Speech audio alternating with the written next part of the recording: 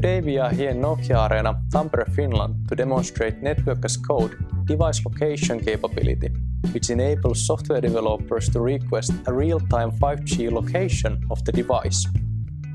Partnering together with Immersal, we have together developed an application called Immersive Arena Experience. The Immersive Arena Experience application was developed for the Nokia Radio World event, which was held here in this very same arena.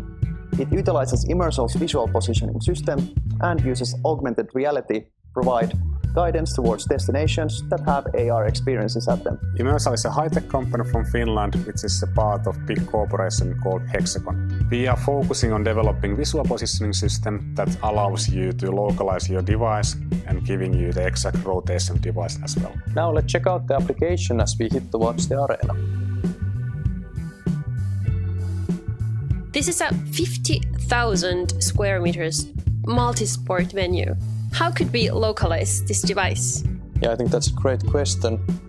Immersal's VPS is used to localize the device, but due to the fact that the arena is so enormous, we have to have dozens of maps scanned in the VPS. Visual positioning system is not perfect. It works in the same way as human brains. If you are in a hotel, it's impossible to say in which floor you are. By using Network as Code, we will get the pre-location and know roughly where we are.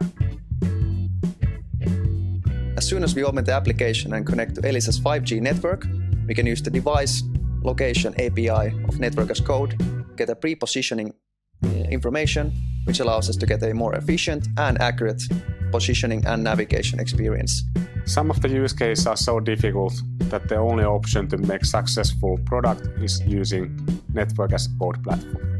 Join us at Network as Code and experience the magic of 5G networks.